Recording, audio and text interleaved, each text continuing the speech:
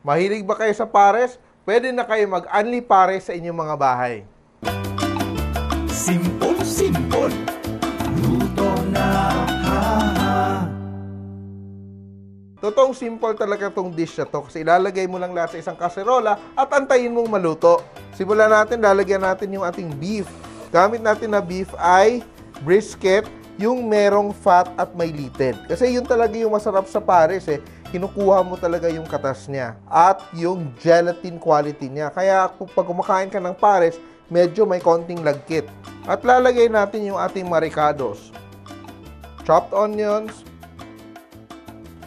garlic, ginger, luya, dahon ng laurel, star anise, at pangtimpla natin, soy sauce, brown sugar,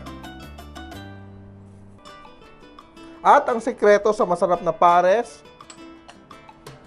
Chinese rice wine. Pwede namang wala ito, pero iba talaga yung lasa na meron. Pwede ka din mag-replace ng kahit anong klaseng rum or brandy. Pero hindi ka kailangan mag-worry kasi once naluluto siya, nawawala na yung alcohol content.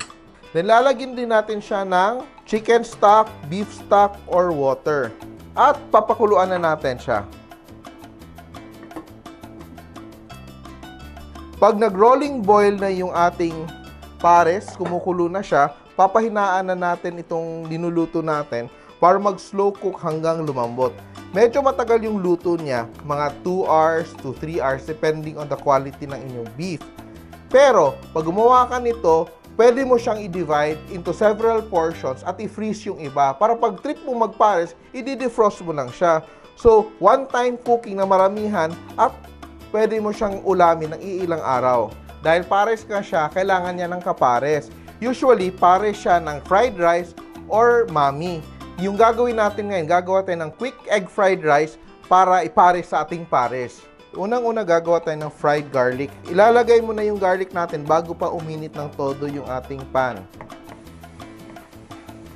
Meron na tayong fried garlic. Tatabi muna natin to para later. Ngayon, gagawa tayo ng konting scrambled eggs. Mix natin.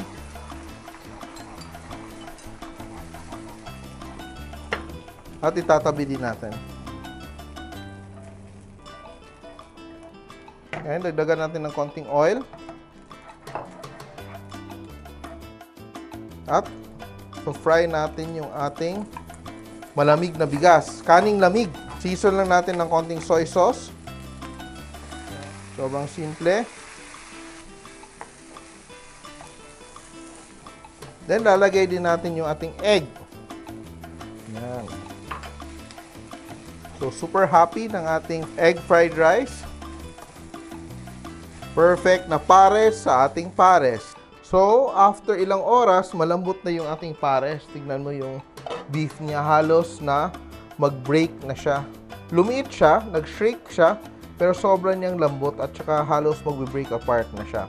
Ngayon, lalagyan natin ng konting slurry or cornstarch na may tubig para mag-thicken yung ating sauce. So, konti lang. So, konti-unti hanggang makuha mo yung desired thickness mo. So, sobrang sweet ng aroma dahil sa sweet spices natin.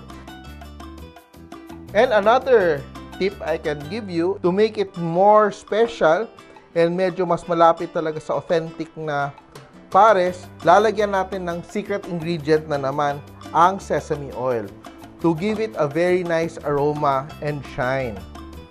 Yan, luto na yung ating pares.